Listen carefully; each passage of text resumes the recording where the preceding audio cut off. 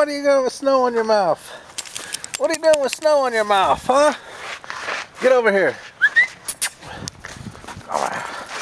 Come here, you crazy dog. Well, this is what it looks like in our neighborhood today. And it's still coming down. You probably can't see it. Lauren went to school just a little while ago. About a 30-minute drive to Andover. Probably took her an hour today.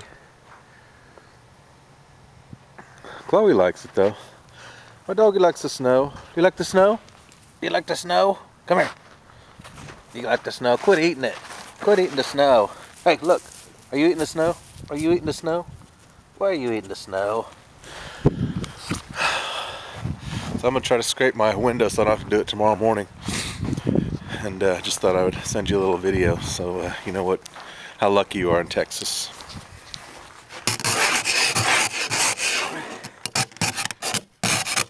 Trick is to get it started.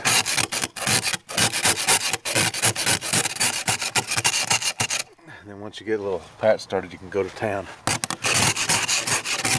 Yeah! I did these earlier. Pretty much ready to go for the morning commute to work.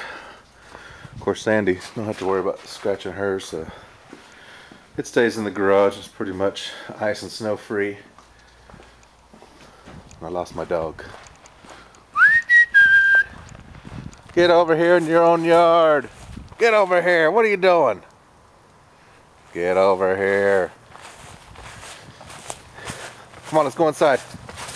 Let's go inside. Don't use the bathroom in those people's yard. Chloe! Let's go. Go in the house. Let's go see mommy. Go, go, go. Let's go. Run, run, run. Okay, talk to y'all later. Bye-bye.